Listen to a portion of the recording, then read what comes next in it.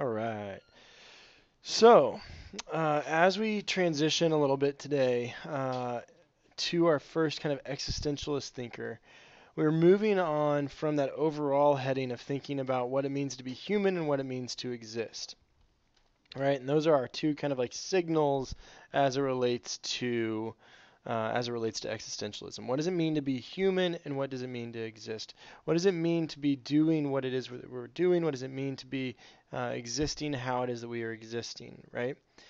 And we engaged with, and as I kind of spoke in that last video on Monday, that there are two kind of brands of existentialism. There's the Christian existentialists, and then there's the atheist existentialist. And today we're going to begin with our focus on our next thinker named Friedrich Nietzsche. And the way you spell his last name is Nietzsche. Nietzsche. Okay? And Nietzsche is a powerful figure in the history of philosophy. By all measure, he's one of the most enigmatic philosophers that's ever existed. He was born in 1844 and he died in 1900. And in his very short life, he produced works that have still continued to kind of engage and challenge both philosophers and non-philosophers alike.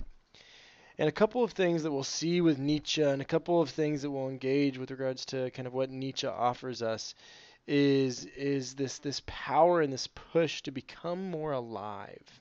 Okay. And this power and this push for us to become more alive, to become more awake to ourselves, to become more awake to the world within which we live. Because this is going to mirror a little bit of some of like Socrates' thinking. But Nietzsche thought that we were all living numb lives. He thought that we kind of fell in line with doing what others have told us to do, that we fell in line with accepting the status quo, that we haven't really questioned, or we've just accepted our lot in life, and that's all that there is. When in fact, Nietzsche is going to argue that really once we take better possession of ourselves, which is this deeply existential exercise, right? What does it mean to be in possession of yourself? That when we take kind of possession of ourselves, we can and will in fact become more alive.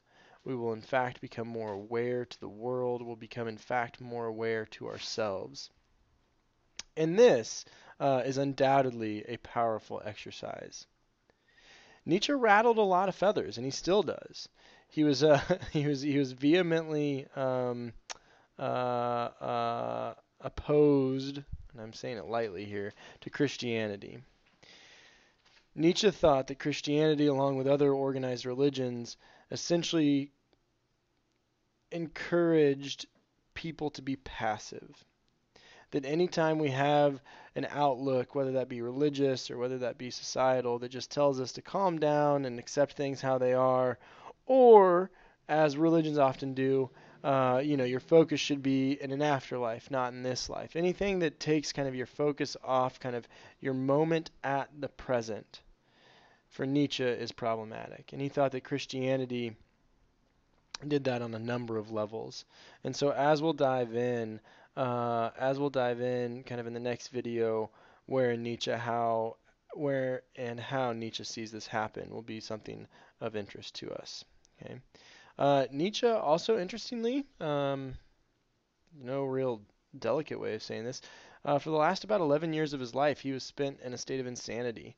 In 1889, he saw a horse being beaten in a street, and he ran over to it and threw his arms around it and essentially collapsed and went insane. And so he spent the last 11 years of his life in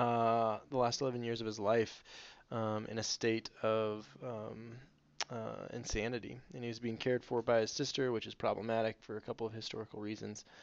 Um, but yeah, that's a major facet of Nietzsche's life. And even kind of what I was saying a moment ago, that Nietzsche was born in 1844, died in 1900, but went insane in 1889. So that is just a short life, all things considered. Quick math. 56 minus 11. 45 years of life, of actual kind of like productivity, if that's the right word, and I apologize if that's insensitive.